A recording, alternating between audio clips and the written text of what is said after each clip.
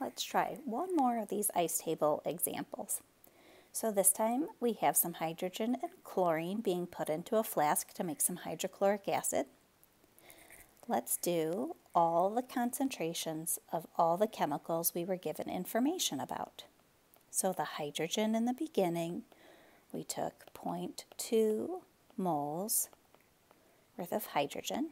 Oh, I should label this with a little I for initial. We initially put 0.2 moles worth of hydrogen into that 2-liter flask.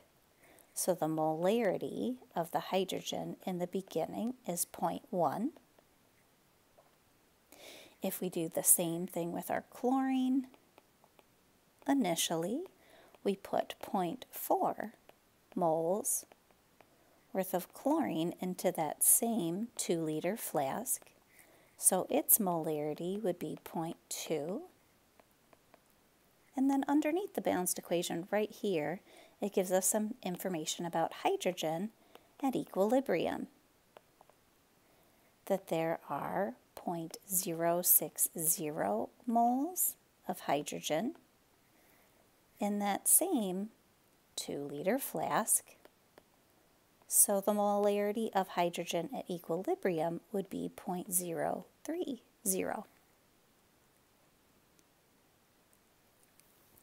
Now, let's plug all these numbers into an ice table. So I'm going to just rewrite that equation and then put our ICE acronym down the side. And let's plug in what we know.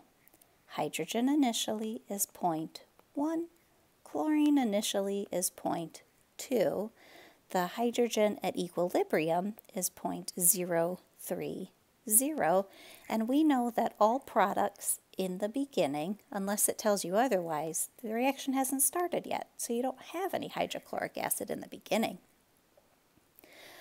This is all the data that were provided. Now we have to solve for the rest of this table. So I'm once again just going to switch colors so you can see the difference between what we were told versus what we have to solve for.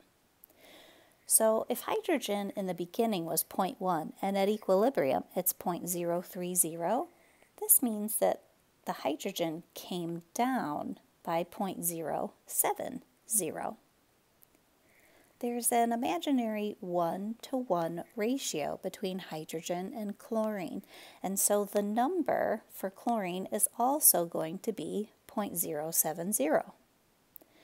Because it's on the reactant side and reactants always decrease, I'm going to make this a subtraction.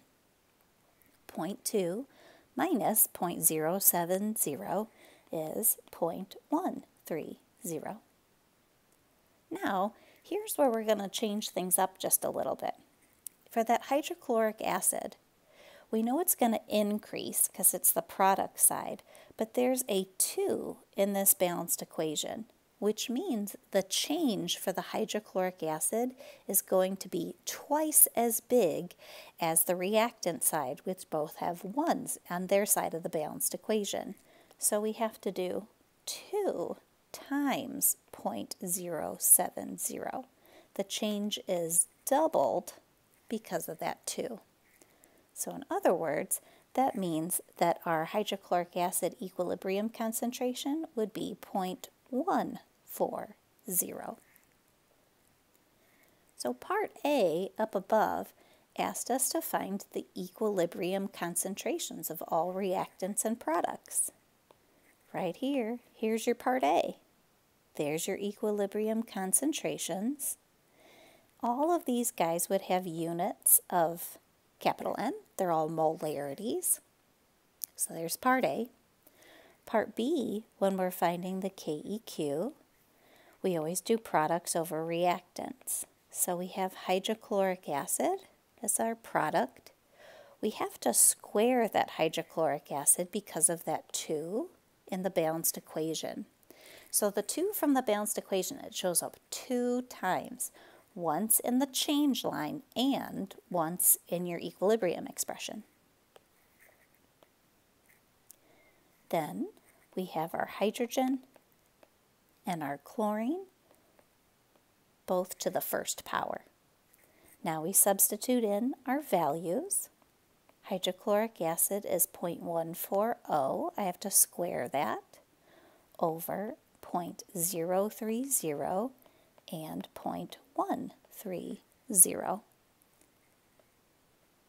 When I go to plug that in my calculator, I'd get a value of 5.0.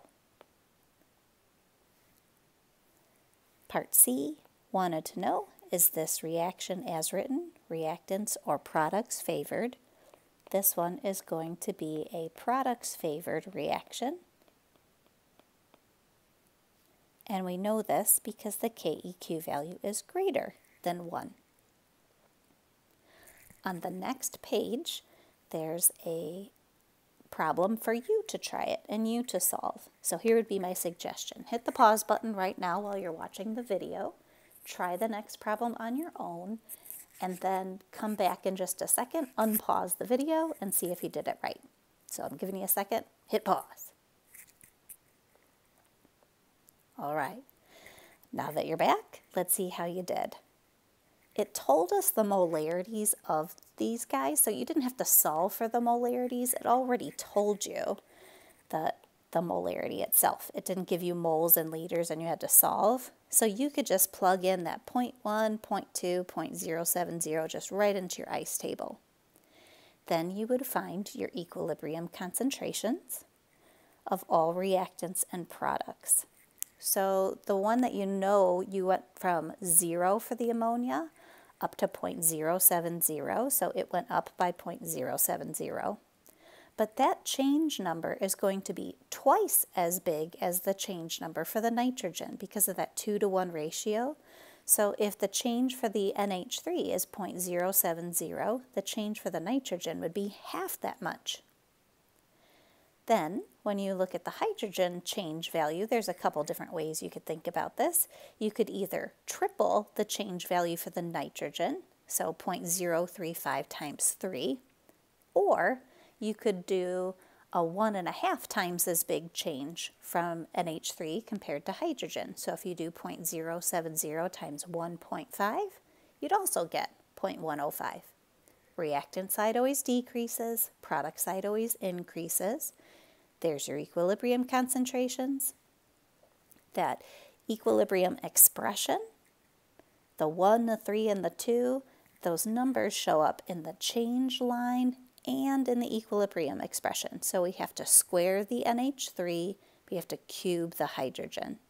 When you solve, you'd get 67, and this would be a products favored reaction, and you know that that's true because your KEQ is greater than 1.